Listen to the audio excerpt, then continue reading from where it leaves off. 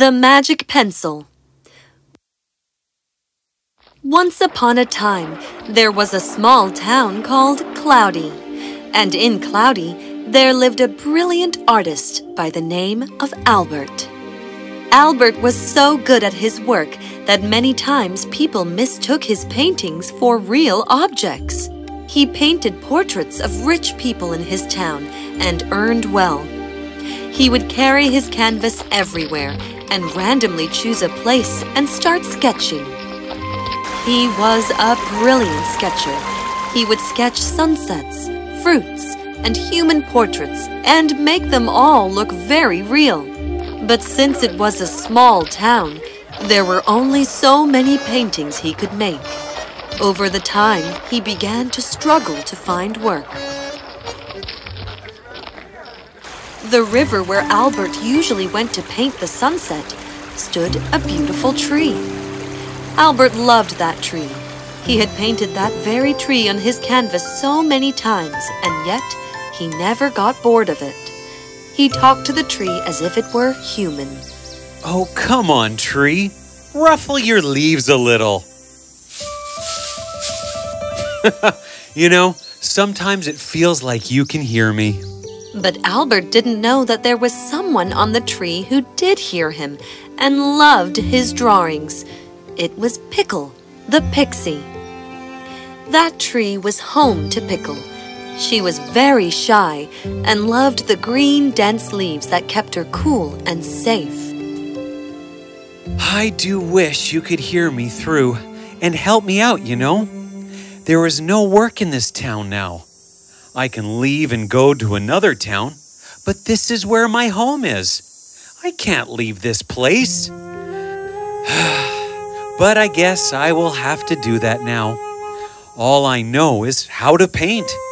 And if there aren't enough buyers for my paintings here, then I think I will have to shift to another town.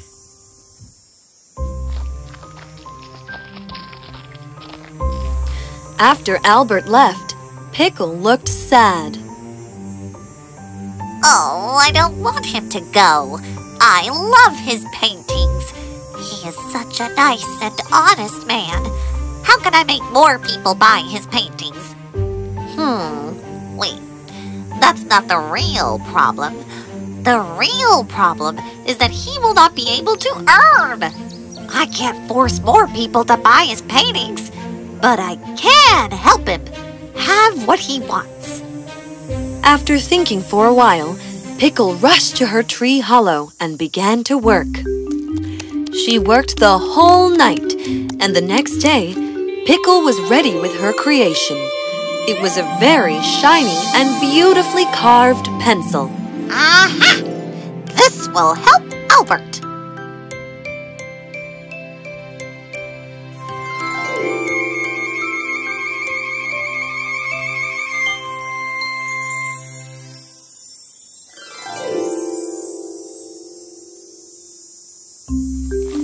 That afternoon, when Albert, as usual, went to paint his favorite tree, there on a rock, he saw the pencil.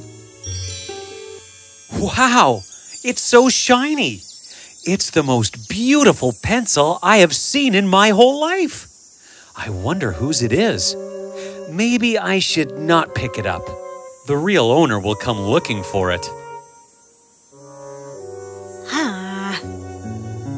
Albert left without painting the tree that day. He was very restless to leave the pencil behind, but he didn't want to pick up something that may belong to someone else. The next day, Albert went to his tree sooner than usual.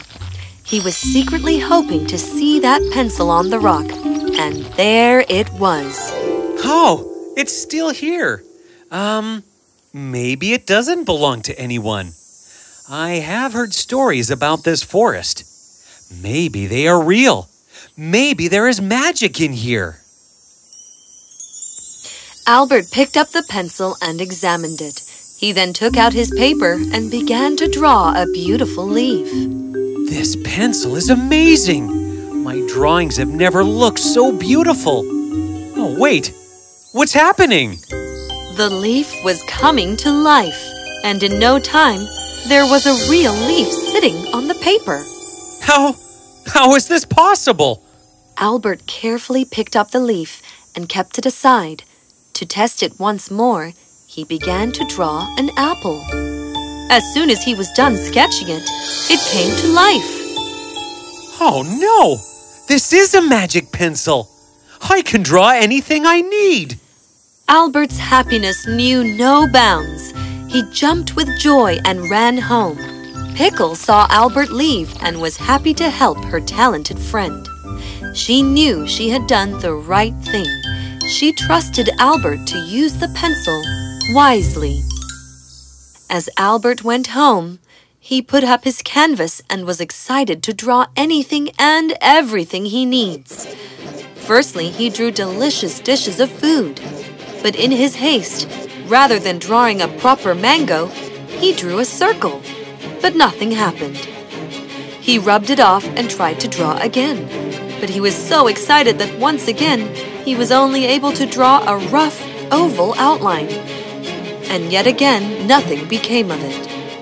Finally, calming his nerves, Albert began to sketch again. This time he was patient, and he used his skill to draw a mango. Immediately, a mango appeared. So, this pencil will give me only those things that I carefully and perfectly sketch on the canvas. What Albert didn't know is that the pencil was especially made for him and him alone. Nobody in the whole town could sketch as perfect as Albert could. Pickle knew this, so she made the pencil in a way that nobody could steal it from Albert and misuse it. She also wanted Albert to always stay calm when he used the pencil. She knew how important it was to never lose our cool in any situation. Once Albert understood how to use the pencil, there was nothing stopping him. He drew everything he had always dreamt of. Delicious food, crops, dresses, antiques for his house. He used his paints to color his sketches and drew fresh flowers every day. Albert was very happy and was leading a very comfortable life. But soon enough, it got too comfortable. Well, now what? I have everything I want. What else can I do with this pencil? Why don't I help my people here? I can draw anything they need. As decided, Albert went to all his close friends in the town and explained them everything. Nobody believed Albert at first. Oh, come on. You have too much free time on your hands. That's correct. You have also started storytelling now. This is not a story. Wait, I will show you. Albert knew that his friend needed a tractor to work better in the fields, but due to lack of money, he wasn't able to buy one. Albert quickly took out his paper and carefully drew a tractor. Okay, now everybody step aside. Within no time, there was a real tractor standing in front of them. Everybody cheered for Albert. After that day on, Albert helped a lot of his people. He shared his gift with everybody, with no hesitation. People in Cloudy were generous and hard-working. Nobody ever asked for anything they didn't need. Days passed, and a tourist came visiting the town. As he walked around, he realized that something about Cloudy was strange. Although it was a small town, people seemed to be living a better life. He decided to inquire. He asked around, and the innocent people of Cloudy, they told him all. Magic pencil? Is this for real?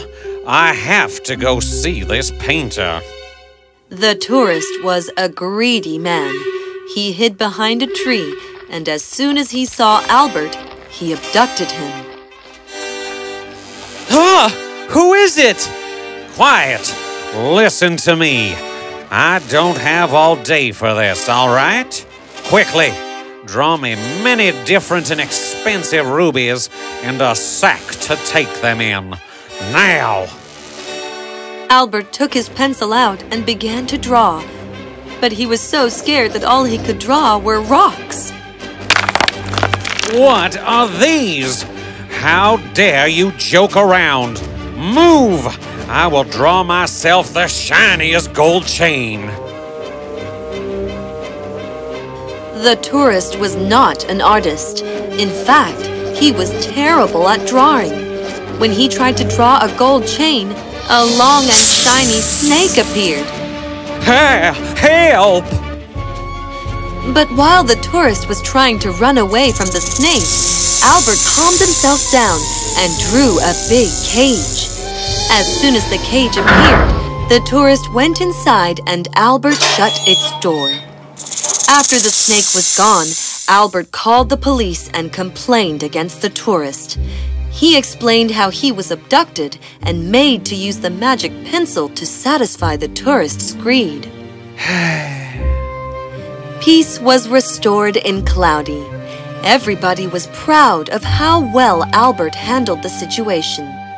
Albert himself had learned a very important lesson. He realized how dangerous it can be to have things without having to work for them. He decided to bury the pencil under the very rock he had found it. It's believed that the magic pencil is still buried near Albert's favorite tree, a tree with the little pixie living on it.